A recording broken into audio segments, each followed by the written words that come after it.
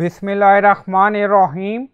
Assalamualaikum. My name is Hassan and today we are going to move submenu indicator to the right position in mobile menu in Elementor WordPress. Before starting work, it's my request, please subscribe my channel. Thank you. Now back to our work. So we are using Elementor theme and plugin. So we are in mobile layout. Now expand menu and then you see arrow. So we are going to move right position by using custom CSS. Now go to desktop layout. Now you see, so we are going to add CSS. Go to customize section and we are in additional CSS. Now paste and you will find this CSS in video description or in comment section. And then you see media screen, we are using maximum width 767.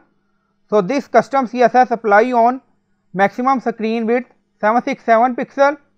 And then you see Elementor navigation menu sub arrow. So this is our class. We use position absolute transform translateY -50% and then you see right 20px. So you can add value according to your requirement and then click on publish. Now publish done. Go to desktop layout, refresh the page. Now you see arrow position, because that custom CSS only work for mobile layout, that maximum screen width 767. Now go to mobile layout and refresh the page. Now expand menu and then you see arrow position change to right. We added 20px. Now you see gap. So I hope you like this video. Please like, comment, share, subscribe. Thank you for watching.